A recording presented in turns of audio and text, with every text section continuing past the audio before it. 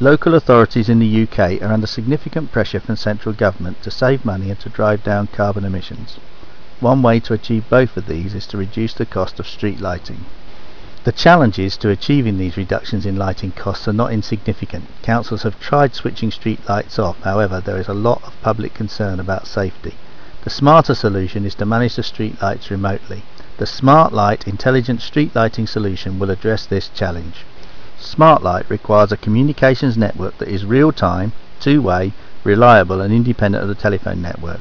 The proposal is to use the existing electricity infrastructure as a communications network to provide lighting control, maintenance and management.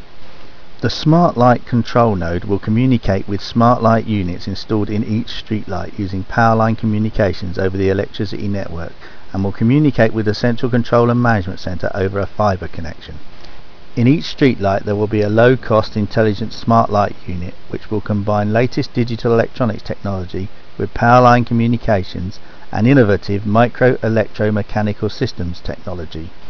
SmartLight features lighting control to dim or switch lights, which can achieve up to 60% reduction in energy costs, maintenance of lights and sensors allowing immediate replacement, preventative maintenance and reducing truck rolls as well as detecting damage and illegal access, and real-time energy management of electricity use.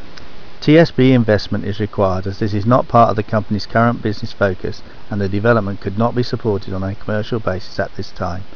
Investment will be used to complete a feasibility study, an initial design specification and a proof of concept demonstration. SmartLight reduces street lighting costs, carbon emissions and maintenance, introduces real-time energy management and uses the existing electricity infrastructure, all of which contribute to a carbon positive society and help meet UK government's carbon emissions targets. Thank you.